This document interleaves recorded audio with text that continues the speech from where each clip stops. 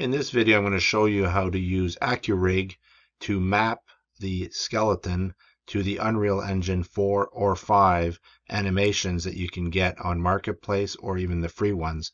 So in previous videos, we'd use Mixamo animations. We're going to open it wide open, and it'll show you a really great workflow for students.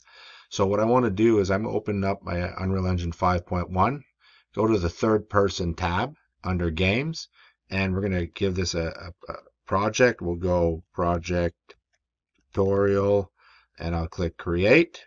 Wait a second for that to create.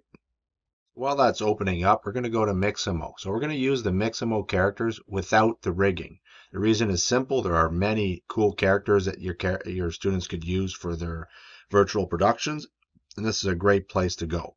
So if you, I use this character right now, but if you just click here, you can see, and there's like 3-4 pages of them, and most of them work. I've tried a bunch of them over the years, and they're all really good. So if your students are looking for something specific, they can probably find it here. Now there's more advanced workflows using things from Sketchfab. Maybe I'll make a video on that later, but for now, let's just use this character. Get him in a T-pose like he is right now, and we're going to download this character. And what we're going to do is, instead of bringing this character with an animation from Mixamo, we're going to go to ActorRig. So ActorRig is a free software created by Real Illusion, and it is quite good. And one of the things it's really great for is it exports this UE4 skeleton. So you don't have to do all this fancy retargeting, which is a lot easier than it used to be, but this is way simpler, and I use this with high school students. I'm going to load my exoskeleton that I just downloaded, and I haven't tried this model yet, so let's see how it goes. So it's going to take a few minutes to bring it in. So here it is, and I'm going to just click rig the body, and it's really fast. It's way faster than Mixamo, and it's way more detailed. And you can also move you can move with I'm pressing the left mouse button. You can see now generally it does the place where it sometimes messes up is on the hands, and we're going to have a quick look. And this character has 5 fingers, so I'm going to click next. If ever the hands mess up, I'm just going to cancel them out just for this tutorial, because it takes a little bit of playing around with. And for most of the animations that we're using with students, you don't really need to worry about too fine detail, because that would be takes a lot more time. And so this is pretty good, but as you can see, the hand needs to be let's click mirror just so both of them are the same. And well, we're going to just fix this a little bit. So it did pretty good job. So let's go like that, just so it covers the mesh, and maybe move that in a little bit here. And we're going to rig both hands. Oh, see, this one's a little bit off. So we'll just fix that. We'll go where the knuckle is roughly. So, this takes 2 seconds, so you might as well do it. And here we're going to finalize this character. And once it's done, we're going to check over here with some of the animations. We're not going to use these. Now, ActorRig wants you to, you could buy the animations from them, and there's a whole different workflow there. But I find there's just way more animations in Unreal Engine. If you have a mocap suit, you could also do some of your own. We have a Rococo, which we're looking at building some animation tutorials to showcase how we use them.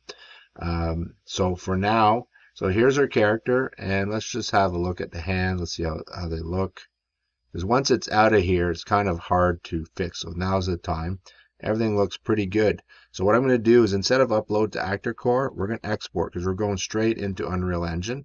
So here, this is where the magic happens. You export it so it has the Unreal 4 skeleton, I believe, now. Once you get into the tutorial, you'll see what I do. So we're going to export this. Now, really important that you write rigged. Okay, so don't, because you'll get mixed up with this other one. So right now, I brought this character in. I've already created my project. So I'm going to go over here, and I'm going to create a new folder. I'm going to call them Exo Rigged. Okay. In case you wanted to use the Mixamo animations, you would have to have 2 characters, even if they looked identical. They would use a different skeleton. But for now, let's keep it simple. We just have one. I'm going to go and I'm going to use a red folder. I'm going to open this. I'm going to bring in my new character. And these are my downloads folders, I think. And again, you don't want this one. You want the new one. Just leave this file. You don't need to touch the JSON file. Just click open, click reset. And under advanced, click use T0 as reference pose for it to work appropriately. Click import all.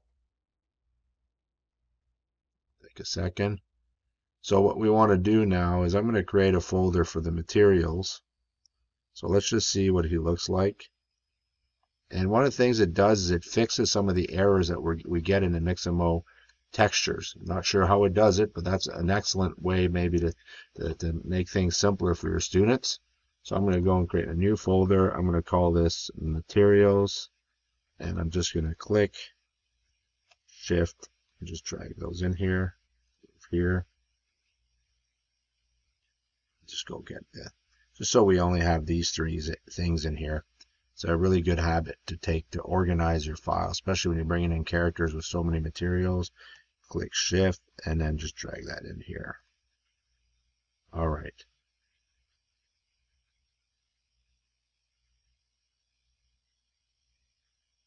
Okay, so I think I'm gonna, let's stop the video here because I'm going to show two workflows. Okay, one for Unreal Engine 5 to Unreal Engine 4 animations, and one for Unreal Engine 4 to Unreal Engine 5 animations. So let's stop this first video here, which is called a setup, basically. Okay, if you have any questions, please let me know.